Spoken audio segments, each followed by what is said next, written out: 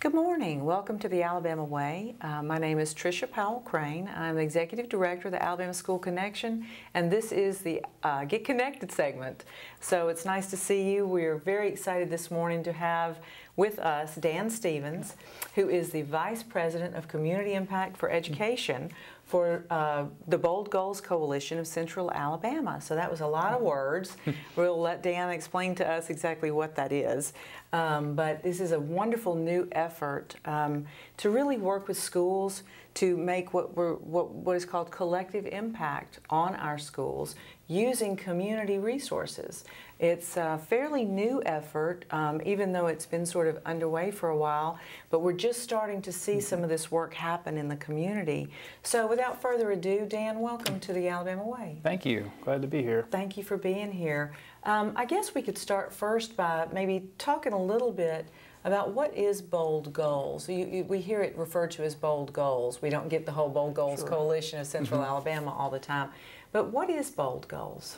Well, Bold Goals is a community coalition. It started a few years ago. The impetus for that was really within the United Way of Central Alabama Board of Directors and the leadership there. And they noticed that there are obviously significant community issues, and there are a lot of different groups working on those issues. These are long-term regional challenges. There are root causes to some of the things we've been working on a long time, and so there was a lot of urgency around how do we align the community to reach, to address some of these challenges in ways that no one organization can do alone, that get to really the root causes of some of the major challenges in the community. Can I ask you, when you say major challenges, what are you referring? Are we talking about poverty? Are we talking about... Poverty would be a great umbrella for a lot of the work, but we wanted to be more specific than that, and the leadership wanted to be more specific than that. And really, they began to engage the community to determine what would those key areas be. And so through a series of community engagement sessions over a few years and going to other communities around the country and seeing what was working, United Way brought together the community to decide on education, health, and financial stability as three areas where collective impact, bringing the community together to align around a common agenda and common measures of success in those areas would really be helpful. Wow, and I know in the spirit of full disclosure, I was in on a lot of those original meetings as a spectator mostly, but I did get to provide some input before the Alabama School Connection was formally organized. And it was really interesting to see the number of people in the room. And when you say engagement meetings, I mean, basically they were meetings where people stood at the front of the room and questions were asked, and we were asked to participate in telling things like what was important to us, right? I mean, where did we think the work needed to be done? And there were people from all across every sector. There were business, education. I remember seeing a lot of State Department people there. What kind of people were at these meetings? Well, all along, the effort has been to make this a cross-sector coalition. So that includes business, it includes nonprofits, it includes government agencies, and sometimes people who hold political office. It can include municipal governments, it can include funders that play an important role, so public foundations, corporate giving, in addition to anyone else who really is working around that particular challenge that we may be addressing together. Wow. Okay, that's a big effort. Coordination is very difficult when you're talking about. I would think it would be very difficult when you're talking about people who are used to sort of doing things their own way. So you're trying to pull together people around a common agenda and to look at very specific things that can be done. Talk to me a little bit about. I know that Strive Together, I think, was the group that introduced or brought forward some training and some help on collective impact. Talk a little bit about Strive Together and collective impact. I was really fascinated with the work that they do in communities. Yeah, they do great work, and I may actually start a little bit backwards on that. I may talk about collective impact first and then talk about how Strive fits with that. Collective impact is a movement that's been in place around the country in different communities, and there really are 5 principles that are behind how that works. The first is a common agenda, so the community aligns around common issues that we're going to address together and draws some alignment there. The next will be shared measurement, so you agree upon the data that you will all track to hold yourselves accountable for results in the community and achieving the same outcomes together. So that's another driver of alignment. So we have the common agenda, shared measurement, mutually reinforcing activities. Wow. So that means that when we align and different nonprofits and funders and businesses and government come together, we're all doing things that help drive the same issues, help drive the same solutions forward in whatever capacity we can bring to move along those things. Next would be continuous communication. So you do have to ensure that all the partners are talking to each other because you can't coordinate and align without that. Right. And the last principle is a backbone organization. And that's the role in our community that United Way of Central Alabama is playing for the Bold Goals Coalition. We don't own the coalition, but we provide the backbone administrative support that makes sure meetings happen, that minutes are documented, that reminders go out, that people are held to action commitments they make, and we make sure that the message reaches the community. Wow. Okay, so before you get to strive together, let me mention, I know y'all have a wonderful website, boldgoals.org. We do. That it highlights the work of all of the different areas. And there was even some great data, you know, I love data, some great data that Joe Adams from Parka had helped develop to put on the website to show the kinds of things that you're measuring. We'll talk about measurements a little later. But so the idea of collective impact really, it's kind of an old-fashioned one, right? But we've kind of, again, we've all gotten into our own silos in a way. I can remember being the naysayer at a meeting, I think it was held at one of the local universities, and saying, how are we going to get all these people to work together? You know, it seems a bit pie in the sky, but that is, you stand at the head of that, pretty much, right? I mean, you're coordinating some of this communication and the meetings. And we play a leadership role in that way, and really our volunteers lead this, which is one of the best things about it. We have two great co-chairs who are volunteers, Bill Jones, who is a retired vice chairman of O'Neill Industries and a great community leader, and Dr. Phil Hammonds, who's a retired superintendent of the Jefferson County Schools, another great community leader. And those are two among many volunteers that really make this happen. It is challenging at times because you have people who are talking about very important issues that they're very passionate about, and they've all been working on a lot of different ways of getting at those. At the same time, we found there's a real hunger to work together and to really move the needle on some of these outcomes. That's really where Strive Together came in for us. They are a national education collective impact movement. They started in Cincinnati, just in that one community, had tremendous success there, and then became a model that others can use. So they came in to Central Alabama at our invitation and helped provide training and group facilitation so that we could identify those the common agenda we wanted to have for education in particular, and the common ways we would measure our success, and a way to build a governance structure of some sort that would hold this all together for the long term. Right. I think that sustainability is so important. I think that I know I get excited about projects. I'll start on my own, and then, gosh, it's hard to sustain them. But there's a lot at stake, and I think that that's what initially excited me about the project was there's some real structure to this project, so it isn't just going to, you know, fire up and then go away.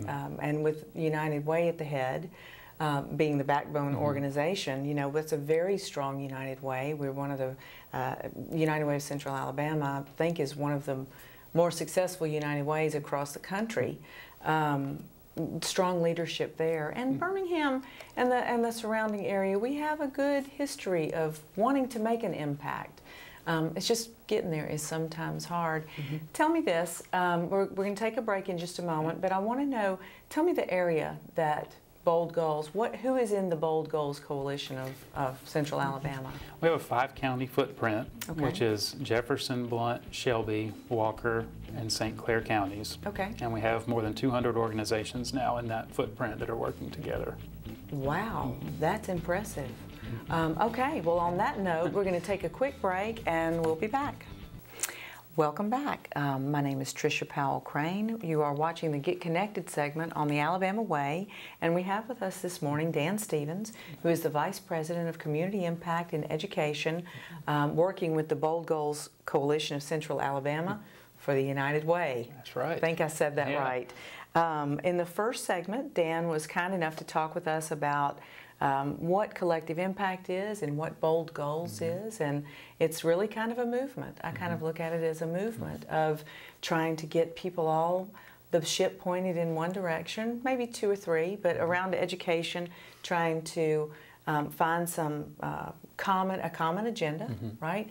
To say this is where we want to do this work. This is where we can make the biggest impact collectively. Have I got that kind of close? There. I appreciate that. I am very interested in this because I think that I've always held the belief that communities have to do their own work. Sure. They can't look to others to solve their problems, right? And we do our best work when we're working in our own communities. Sure. So with that said, I know the big part of, how does Bold Goals get its work done is through the action networks. But before we do that, I just remembered I wanted to ask you, what size, this is a 5-county area, how many people are in this area? How many folks are we hoping to collectively impact? There are approximately 160,000 students in K through 12 in that 5-county area. Okay. And there are about 22 school systems in that same footprint. So it's quite extensive, the area we serve. 22 school systems. Yeah, Jefferson County is one of those that has an awful lot of school systems, people in their own communities. They do. I know recently we had, there was a meeting that was held where all of the superintendents of those school systems were asked to come together. Tell me about that meeting a little bit. I know you got to attend that meeting. That was a high-level thing to get the leaders of school systems together to talk about collective impact and getting some of this work done. What was that like? It's very exciting and really encouraging to see them willing to come together like that. We had 17 of those 22 school systems represented by the superintendents and their representatives. Dr. Tommy Bice, the state superintendent of education, helped us convene that meeting. He's on the leadership council for the whole Bold Goals Coalition. Invited them there. We were at the United Way building on behalf of Bold Goals and brought the superintendents together, for one, to make sure they knew what we were doing. Many of them have been involved all along. But also to open the floor to them and let us hear from them, what are the real challenges you're seeing? How can the community better align to serve the students and the school system so that we're all working to achieve the same goals, particularly those that are within Plan 2020 from the State Department of Education. Right, and Plan 2020 is the strategic plan for our 735,000 students across Alabama in K-12. There's some very specific measurements there. And what is happening in Bold Goals does remind me of, I know Dr. Bice is a big fan of wraparound services. Sure. What we sort of, talk about in the community to make sure that it's not just about academics, that there are hungry kids and there are kids that need mental health services, there are kids that need health services. There's something as simple as vision screening that might or might not be available at the school. And I think it's great that you got the superintendents who could really articulate their own needs. I think one of the things I hear over and over again is often groups of people who are in need, someone will step in and say, here's what you need, without ever having asked them. So that's great that you ask them what they need. And it's good that so many participated. It's tough. I keep going back to this. It's tough to coordinate. Just coordinating a meeting sometimes is very difficult. I know I've done that many times. But talk to me a little bit about the action networks, right? Because this is where the work really gets done. Right. So the action networks all eventually point back to our main goal for Bold Goals education for the region, which would be a graduation rate of at least 90% across the region, with every student prepared for college, career, and life. Okay. And so we've picked in our common measurement, our common agenda, a number of different metrics that lead up to that goal. And these are metrics that have proven across the country to be very influential towards that goal.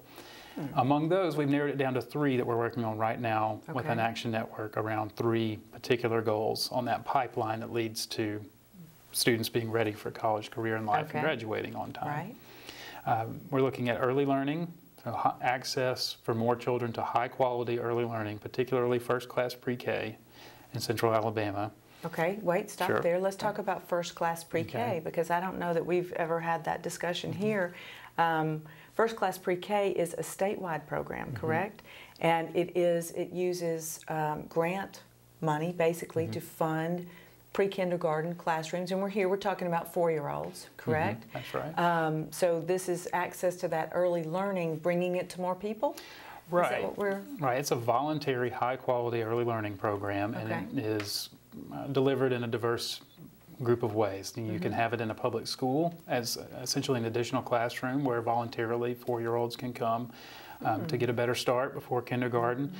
You can also be in church-based centers or private child care providers or nonprofit child care providers, as long as they meet the quality standards and come on board with the program.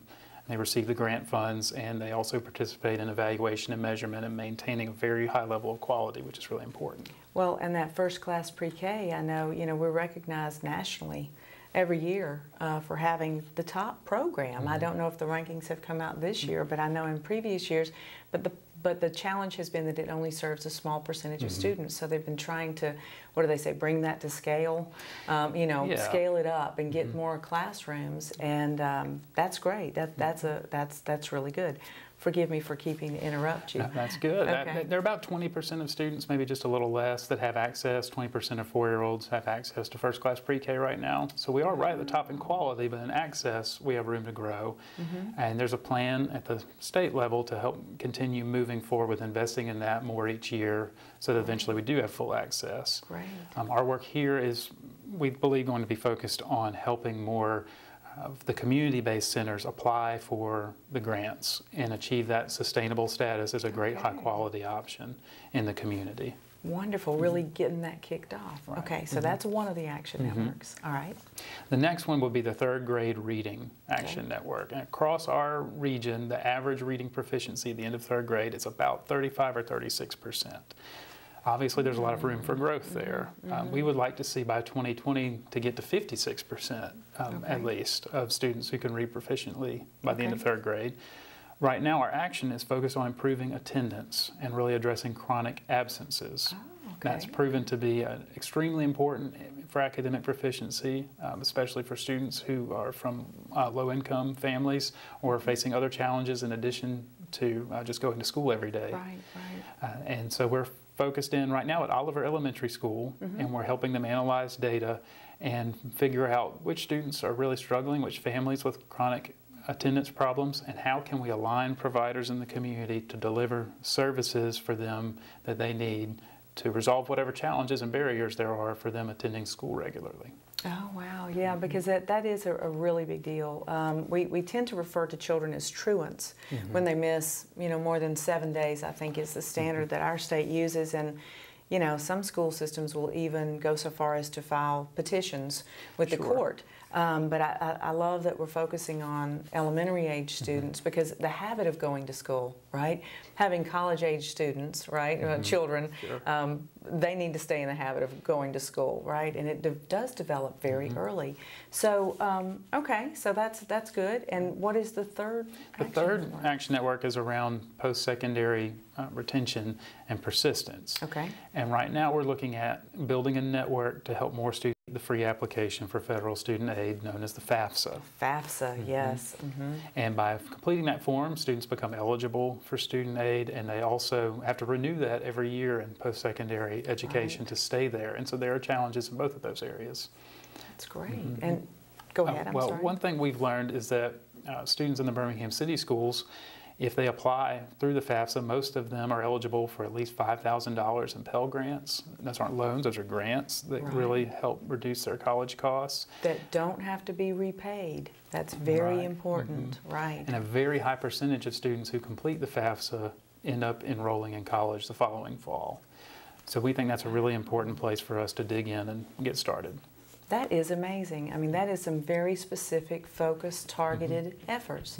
Wonderful. Well, we're going to take a quick break, and when we come back, I would like to talk about what role do nonprofits and government agencies play in this? Because we're sort of filtering down the structure of how you get your work done. So thank you, and we'll be right back. Welcome back. We're watching the Get Connected segment on the Alabama Way.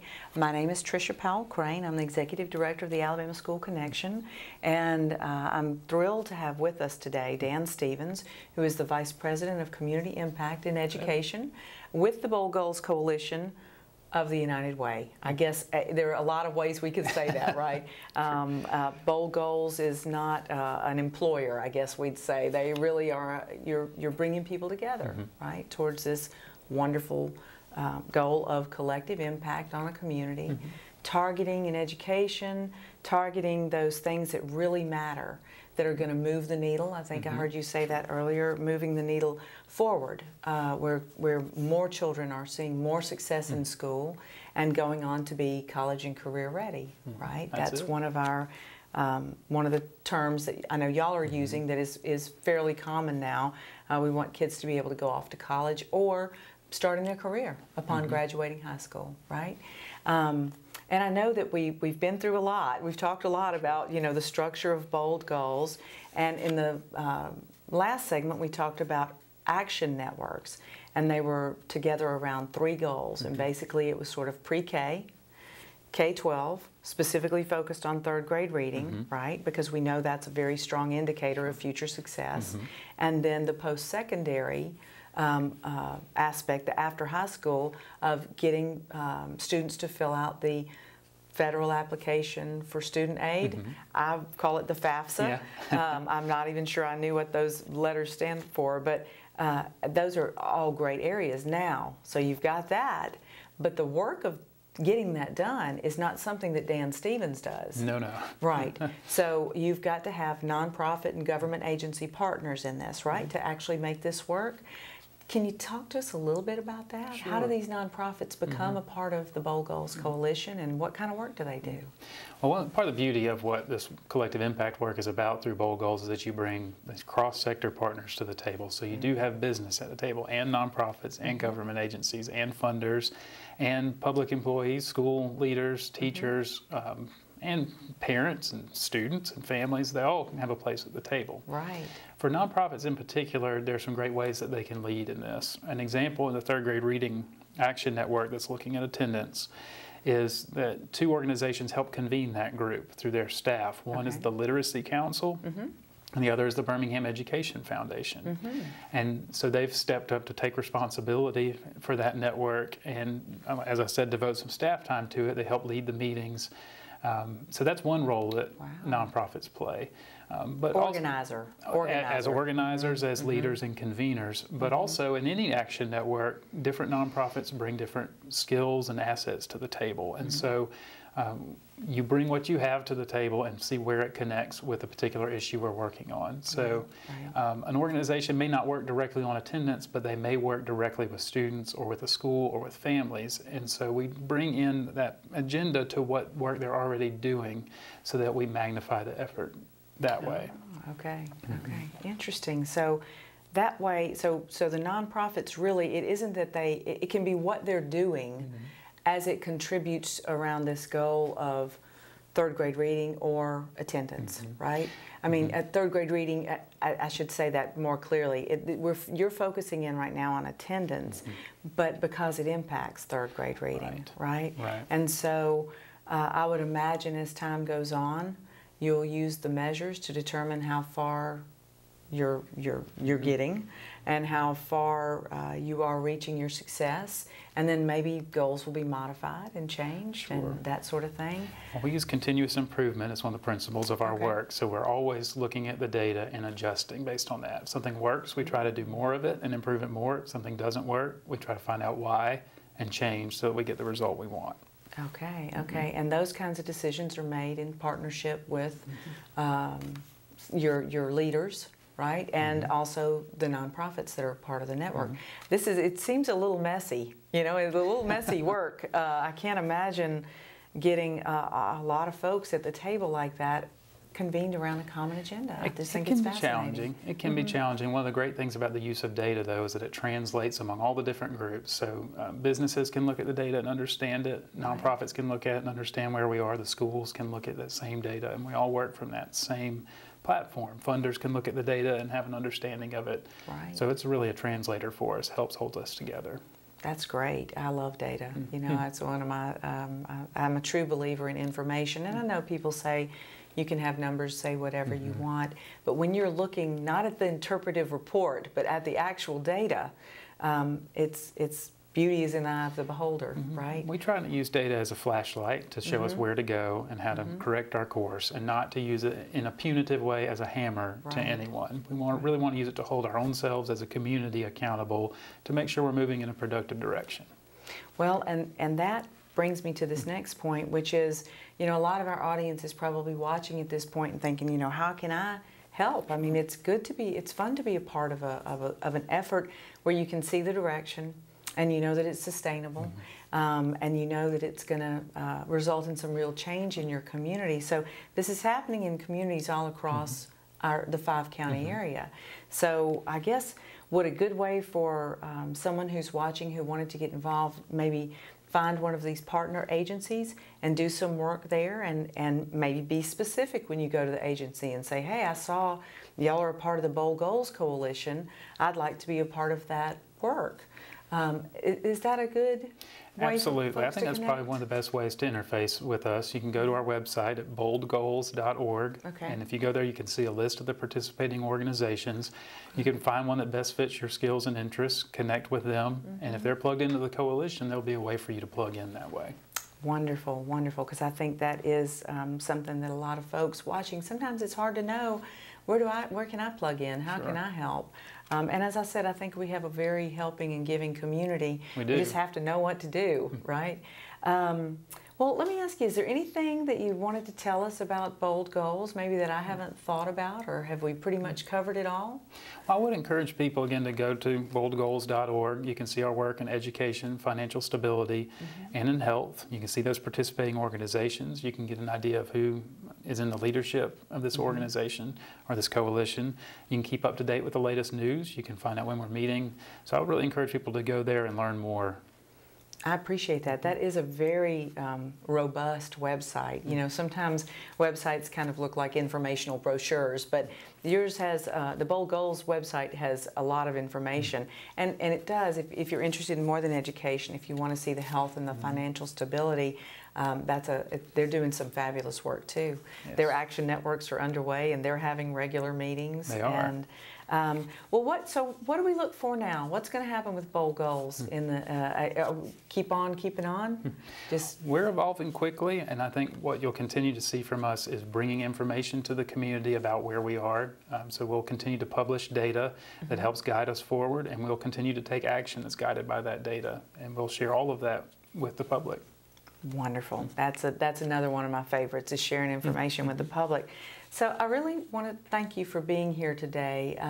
We've been talking about, you and I have been talking about Bold Goals for a long time. This is your everyday work, and I've wanted so badly to tell the rest of the world about Bold Goals. It's nice to see that it is evolving into a more public role where people can understand what's happening with Bold Goals. A lot of work has gone into it. It's been 2 years or so of planning and structuring and finding willing participants and folks who are willing to step up and commit, right? I mean, there's a commitment aspect to this. There is. Which is great. Well, thank you very much for being here today, Dan. I really appreciate it. Thank you. Thanks for joining us.